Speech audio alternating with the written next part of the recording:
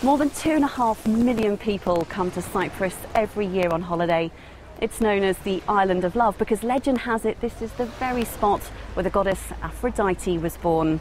When you're here on holiday, you might enjoy the beaches, the bars and clubs, the archaeological sites and scenery. But you'll hear very little about the island's troubled past.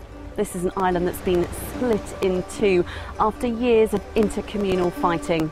And the violence and loss is something the people here will never forget.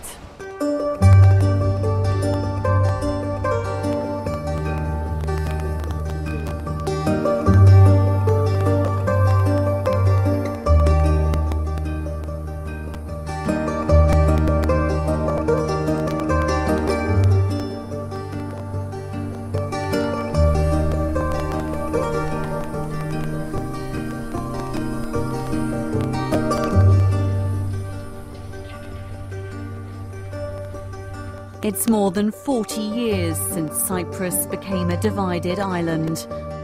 The border between the Republic of Cyprus and the north of the island has been in place since 1974. Over the hillsides, right through the capital Nicosia, the buffer zone, as it's known, is a scar on this landscape, an opened wound that hasn't healed. Today, Nicosia is the only divided capital in the world. You've got Turkish Cypriots living just a few streets away, separated by a border called the buffer zone from the Greek Cypriots here in the south. Much is known about the events that separated the two communities in 1974, but the troubles started far earlier in the 1960s, when the relationship between the two sides started falling apart. British colonial rule ended in 1960. And the island grasped its freedom with both hands. A campaign called EOKA, which had sought to unify the island with Greece, was rejected, and Cyprus declared its own independence. Hopes were high, but it wasn't straightforward. The new president, Archbishop Makarios, and the Turkish Cypriot vice president struggled to implement their new constitution.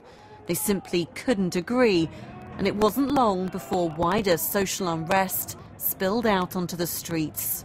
In December 1963, the tensions escalated out of control. Armed gangs from both communities turned on each other. There were kidnappings and casualties. Britain tried to help restore peace, but the fighting didn't stop. And on the 4th of March 1964, the United Nations felt compelled to take action. A peacekeeping mission was established to patrol the streets, and the 1st Division Line, the Green Line, was drawn across the city. Richard Sale, a retired army colonel, was on the island during the 60s. His father worked at the British High Commission at the time and saw the diplomatic struggles firsthand. My father not only met Makarios socially, but dealt with him during the problems. During those 3 years after independence, tension had been mounting. Both members of the community maintained armed forces. So there were upset people, disappointed people, suspicious people with guns, and it was just really waiting to kick off.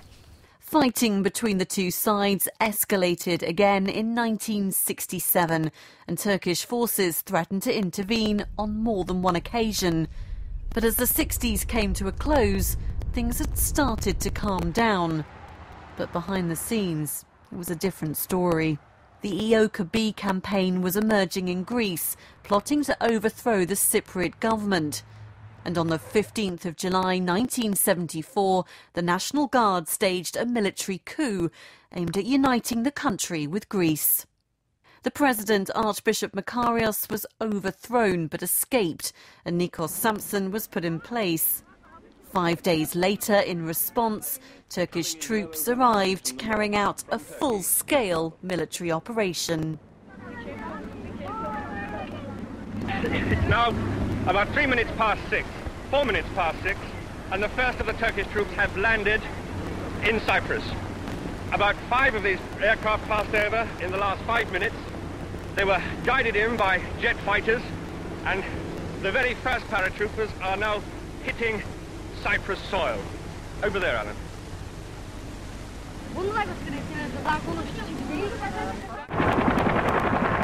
As of 6 o'clock Saturday night, we have witnessed over 1,000 Turkish troops land on the plains around Gonyeli, less than 2 miles from Nicosia. Just outside the capital, the arrival of the Turkish paratroopers could be seen from Nicosia Airport, where the UN patrolled today. What you can see is you've got the Kyrenia Mountains over there to our right, just the other side of the watchtower. That's all dead ground, that's all flat plain area up there. The sky is basically full of planes and parachutes at 6:30 a.m. Some of the RAF workers here at Nicosia were completely overawed and shocked by the scale of the airborne troops that were coming here. They didn't believe that it was going to happen, and it was going to happen so soon, or so close to the airport itself. The human cost of the violence was dear. Loved ones were killed, kidnapped or disappeared. Homes were destroyed. The country was torn apart. On the 16th of August, a ceasefire was called and the military lines were recorded setting out the buffer zone that we know today. Turkish forces now control more than 36% of the island, separated with a border that's 180 kilometres long. People can now travel across checkpoints either side, but the buffer zone is still a no-man's land where the UN personnel patrol. Our cameras were invited inside. This is part of Nicosia few people will ever get to see, part of the city centre where time stands still. British soldiers patrol here every day as part of the island's UN peacekeeping mission. Away from the bustling city streets, it's an area of calm. But in 1974, the fighting here was intense, with opposing forces just metres apart. One stretch is called Spear Alley because of just how close they were. At one stage, this was the most densely occupied frontier in the world, with about 500 troops on either side. So there was 2 soldiers, one on either side on duty, just watching each other, and one fell asleep. So the Greek soldier made a spear out of a couple of broomsticks on his bayonet, reached across and speared the Turkish soldier. This was the narrowest point in the buffer zone across the whole island, 3.3 metres wide, so incredibly tense.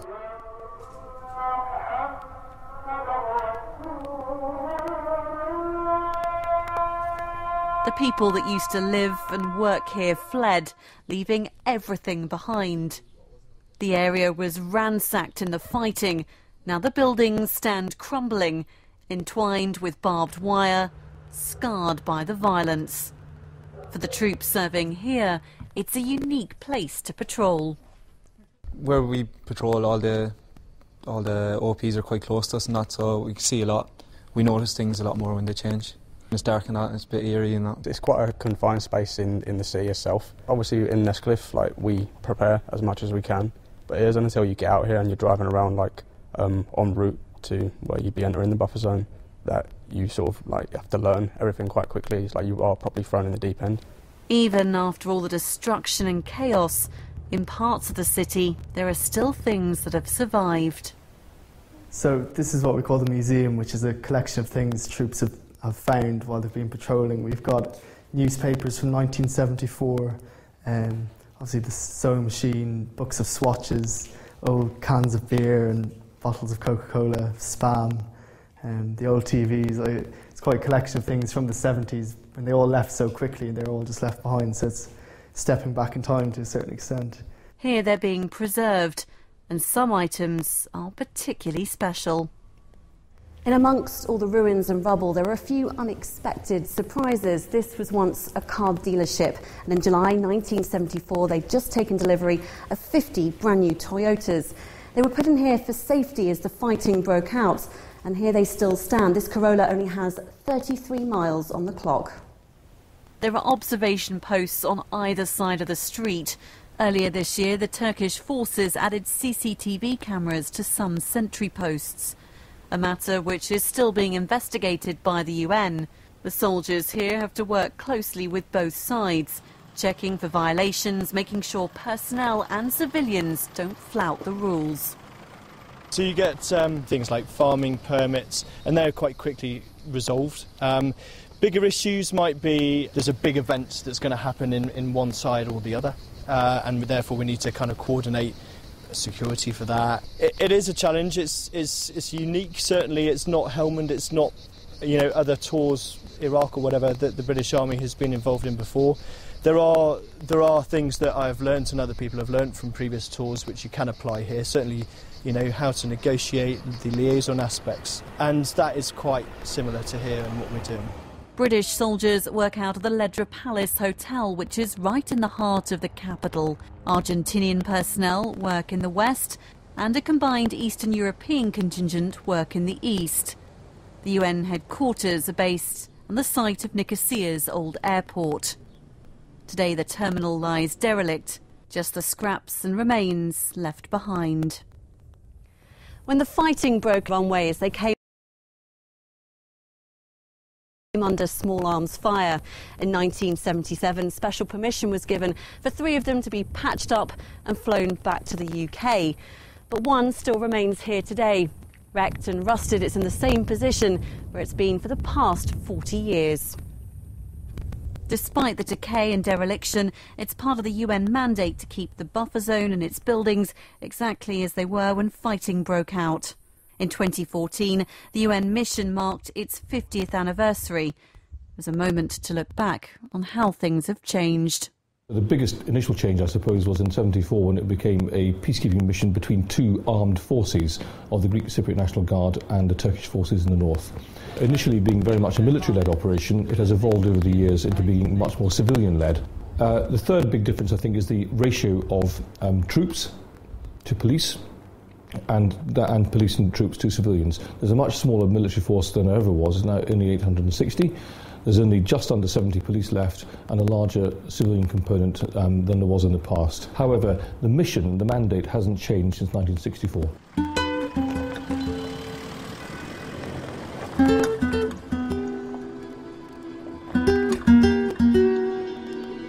The landscape hasn't altered and the mission's main aim remains the same. But all around the buffer zone, Cyprus is changing.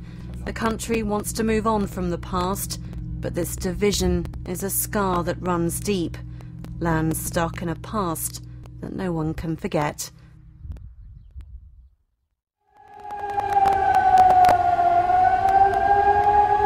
In the centre of Nicosia, the sound of sirens echoes through the streets. On the 15th of July, at 8:20 in the morning, all over the Republic of Cyprus, this is the sound that reminds the country of what happened in 1974. The exact moment of the military coup that prompted Turkey to send in its forces. The start of the fighting that tore this island apart. The Greek Cypriots see the arrival of Turkish forces as an invasion and their presence in the north of the island as an illegal occupation. But the Turkish Cypriots see it as a peace operation to protect their community. However you view the events, at times they were both brutal and harrowing, displacing hundreds and thousands of people on both sides. Everyone was affected in some way. Some lost everything. George Sapis and Kalis Tekis look out over the land they left behind. They'll never forget the day they had to leave their homes. In August 1974, 1 month after Turkish forces had arrived, they were both forced out of their villages. In the distance, George can see his old house in the village of Akna, the other side of the buffer zone. People fled in fear. They were terrified. They couldn't believe what was happening. They thought there would be a settlement and that they would return, so they didn't take very much with them. He now lives half a kilometre away in Akna Forest. The forest he fled to for safety has now become his home. More than 20,000 people arrived here in Akna Forest. Convoy after convoy, Greek Cypriots arrived at the British sovereign base area, leaving their homes and all their belongings behind to escape the oncoming Turkish forces. Initially, they slept here under the trees until humanitarian aid arrived. It became a tented city, a city of refugees with nowhere else to go. Kalis Tekis was forced out of Lissi village. They heard the tanks had arrived 4 kilometres away, and they knew they didn't have long. People heard about the violence happening, killings, rapes. We just built our house a year before, and I told my wife, since I can't take our home with us, we would take what we could. Within 2 hours, most people have escaped to the forest because the forest had shade, and it was a summer of 39 degrees. We'd watched this sort of thing on TV and saw it happen to others, but didn't think it would be us. You have to realise how big a shock it all was. For years, people stayed living in tents, trying to pick up the pieces of their life, hoping to return. Turkish forces stopped at the boundary to the British bases in the south, but it wasn't clear what would happen next. An evacuation effort was launched by the MOD, helping forces, families and Cypriots to safety. This is a very important announcement from the Commander, British Forces Near East. Yesterday I mounted an escorted road convoy operation to rescue people from Nicosia. I am delighted, and I may say relieved to tell you it was completely successful. At the time, Brian Nicholl was serving with 70 Squadron at RAF Akrotiri. He was moved to Kingsfield Airstrip near Decalia to oversee the evacuations. We were flying 120 people approximately in every Hercules. That meant that there weren't enough seats, and what I did was authorised 3 people to 2 seats with a seat belt all the way around there, those 3, and children on the floor if necessary or in between the legs. It really was a very large humanitarian mission. In fact, the British press said at the time it was the largest one since the Berlin airlift, so it shows you the scale of what was going on at the time. 45,000 Turkish Cypriots were also displaced in a different direction and forced to flee behind their military lines, no longer able to live alongside the neighbours they'd lived next door to for generations. Up in the hills near Polis, the scars of abandonment are still visible. These small villages were once Turkish Cypriot homes. They now lie derelict and empty. No one was spared. The upheaval was felt island-wide. The forced division impossible to avoid. Lit up on the hillside, the flag of the Turkish Republic of Northern Cyprus today stands emblazoned on the Kyrenia Mountains, proclaiming the slogan, "Happy to be Turkish." To the international community, this is an occupied territory, unrecognised and frozen by conflict. Outside Kyrenia, this is the beach where the Turkish forces landed on the 20th of July 1974. For Turkish Cypriots like Orhan Tolan, they were greeted as protectors. He'd grown up in a mixed Greek Cypriot and Turkish Cypriot village. In 1963, his father was killed in intercommunal violence. His family fled in fear. I was 8 years old when we moved from village to Larnaca. When we moved from Larnaca, from village to Larnaca, we lost our field because my father was farmer. We lost our field. After 63, when trouble started, again we moved another house, and in 74 we moved again from south to north. That is why we were always like refugees in our country. The TRNC covers more than 36% of the island. 250,000 people live here, and Turkey's estimated 40,000 troops remain. While the Republic of Cyprus has joined the EU, the north faces economic isolation. Sanctions mean nearly all imports and exports have to travel through Turkey. The average income is around half that of the south. It is difficult. It is very difficult to organize the economy because you are somewhere that no one recognizes you, only Turkey is recognized us, and we are under embargoes of the world. That is why we have to find our way to live in this situation. In 2003, the crossing between the north and the south opened to the public for the first time since 1974. Up until then, the only other way across was via a UN checkpoint, and visitors were often treated with suspicion. Yanis Papadakis is an author and professor at the University of Cyprus. In the 90s, he spent a year living on both sides of the divided capital, trying to understand what happened. I think mistrust is one of the things that really joins the two sides together. In the end of the day, I think mistrust is created if people don't acknowledge the violence they inflicted on others. I think once this is acknowledged, it's possible to maybe close these wounds and move ahead in the future. But the more these are not acknowledged, the more this fear and mistrust emerges. Years have passed now. The history books have been written in many different ways, each side with its own scars and stories. The two leaders, President Nikos Anastasiades and Avis Sarolu, have been meeting regularly since the 11th of February 2014, trying to pursue a solution. But hopes for the future are mixed. We are trying to make a peace. We want a peace, and if will be peace, I believe that will be good for us, will be good for the Greek side, for the island, for everywhere. The peace must be in our heart, must be in our brain. As I told you, my father was killed by EOKA in '63, and I forget it, because I want to build something for my children, for my grandchildren, for our future. Personally, I believe the situation is irreversible. That's why, for the first time in my life, I've started again with a new career.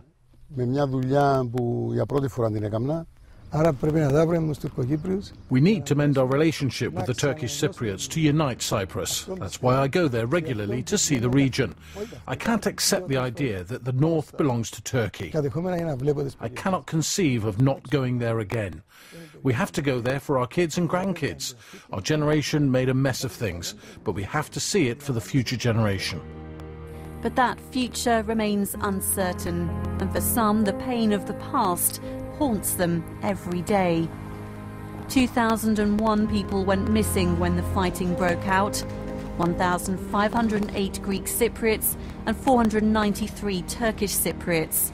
The Committee on Missing Persons has been set up to find out what happened, bringing in geneticists, anthropologists and archaeologists from both sides of the island. Arguably, the problem with missing person is one of the key things that divides both communities on this island. It's a real obstacle to reconciliation because so many families are affected, and by resolving the problem of the missing persons, for sure we're helping to remove an important, not all, but one important obstacle to reconciliation. The team start collecting information on where people are buried. Many tip-offs are anonymous. Then the archaeological teams go out into the field. 100 excavations are carried out a year. 40 years on, often the sites are hard to find. Everything is brought here for analysis. It's a very difficult process, but it's also a necessary process because unlike most other traumata you can find, the trauma of relatives of missing persons is something that it doesn't heal. It's literally, it's an open wound. People cannot compensate this trauma. They live with it and it stays with them until the moment where they gain certainty about what happened. Each of these boxes contains the remains of someone still waiting to be identified. Already 521 people have been named and their remains returned to their families for burial. There are still 1,000 people missing out there somewhere, waiting to be found. In the Republic of Cyprus, the 20th of July is a day of mourning. Memorial services are held all across the island, paying tribute to the soldiers who died in the fighting. In the north, it's a very different story, celebrating peace. But the memories of what happened are very much alive. However they're remembered, they haunt people still, and the anger and uncertainty for the future hasn't gone away. Going back to the way things were seems unlikely, and the way forward is unclear. But north or south, the people of Cyprus know this island has endured many things. And with every year that passes, through despair, there is still hope.